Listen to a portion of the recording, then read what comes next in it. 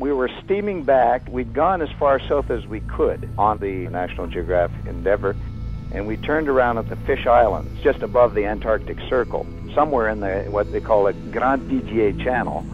The animal was sighted in the late evening, January 15th. They all appear to be Type B animals that are doing this particular behavior. It's a complex, coordinated hunting behavior that exists in animals that live together for a long time.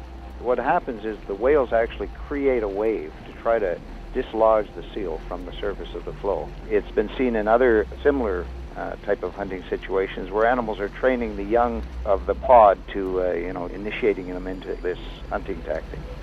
So these orca are Type B Orca, and they're only found down here in Antarctica. They're grey and white instead of black and white, and they specialise in hunting for seals.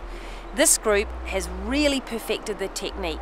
They are cooperating and they are hunting in a coordinated fashion. Look at them. This coordinated behaviour that we're watching is involving the whole group. Even the little one is getting involved. It's not actually in the hunt, but it's involved in the learning process. And now you can see a female, and she's actually pushing against the ice floe, and she's turning the ice around. Why she's doing that? It's probably to position the ice better so that when they create a wave, it'll hit the ice perfectly to wash the seal off. This group that we're watching right now have actually perfected a technique where they're creating a wave, and that wave helps to wash the iceberg apart and also to allow the seal to get washed off the ice.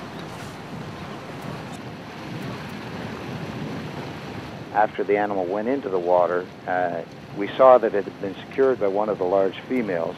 It had it in her mouth. There it is, he's got it. In the mouth. He's got it in his mouth, yep. Yep, it's got it. It's not over yet, guys. That seal is still alive, probably.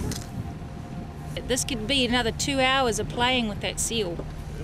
5 other accounts that I have are interesting. In 2 of those, we have the indication that the seal was either released or it escaped, and in one case there was one seal that was dumped into the water 5 times without it actually ever being killed. The animals seemed to be actually just practicing.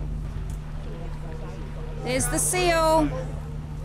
The animals proceeded to do the same thing, a lot of spy hopping around it over the next 15 minutes or so, and then created again the same kind of concerted attack that went directly under the floe, washed the animal off into the water.